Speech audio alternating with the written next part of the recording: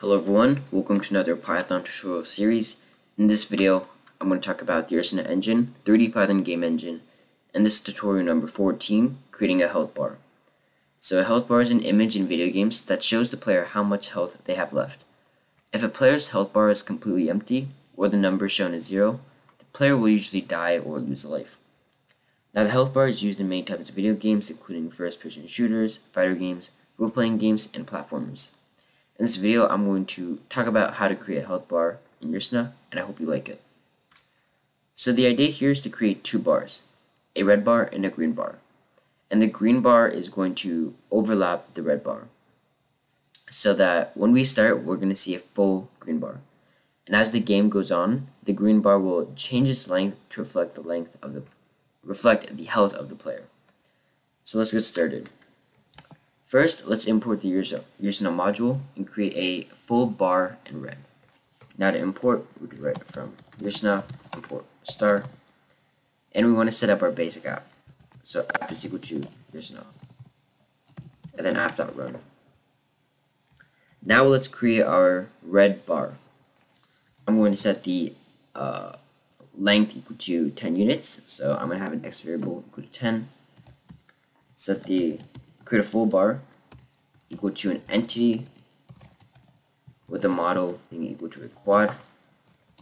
Set the origin equal to -0.5 on the x-axis, -0.5 on the y-axis.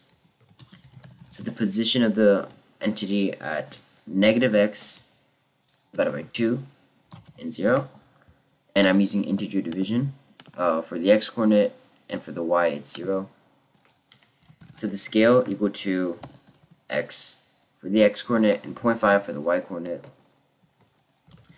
And I'm going to set the color equal to red. So color is equal to color.red because this is going to be our red bar. So I'm going to save and run this. And now we have our red bar basically in the center. Next, we're going to create a health bar entity class that will be used to create a player health bar object later. Now, if you're not familiar with the concept of an entity class and object, please go back and check out my previous Ursina tutorial, and that will be tutorial number 9 in this series. So let's create that class. Close this.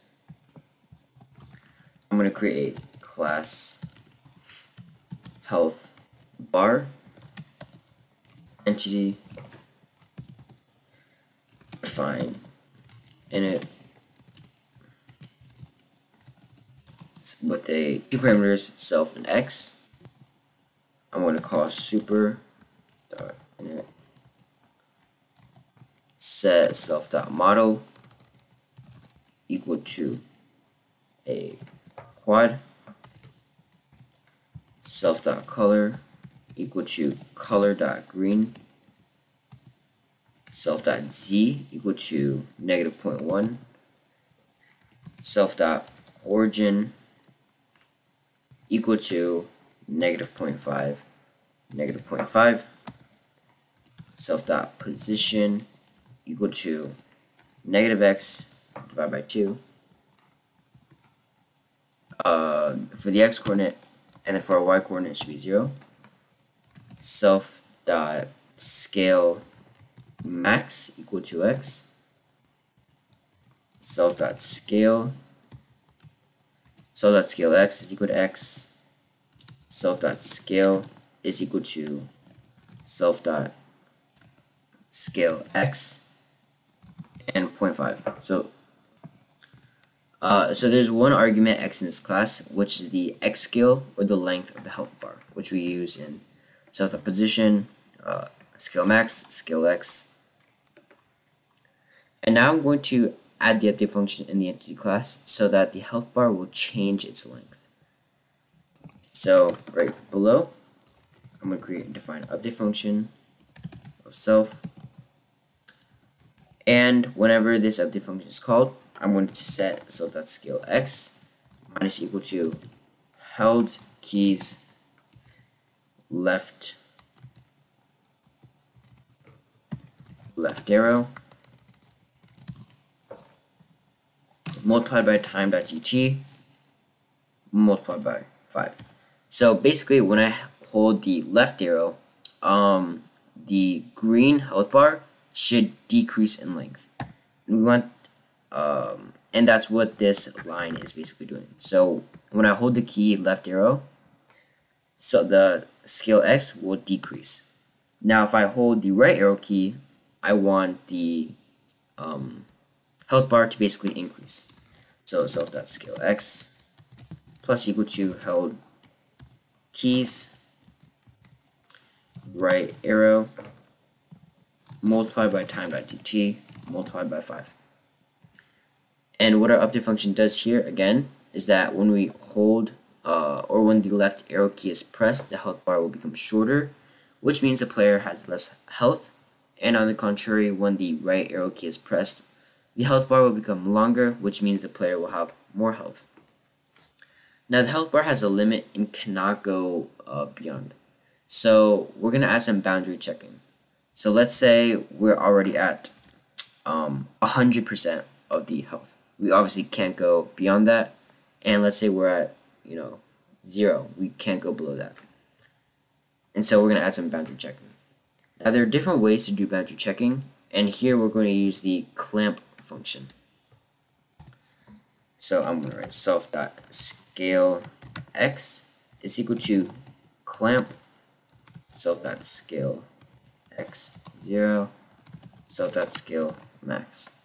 So the clamp function has 3 parameters. The first one is the variable name, and the second and third are the minimum and maximum of the variable. Here we use the clamp function to set the minimum and maximum values of the health bar length. So the minimum is 0, and the maximum is self.scale max, which we set here is equal to X. So finally, let's create the health bar object. Right here, I'm going to create my health bar, and this is equal to this is an object of the health bar class that we just created, like this.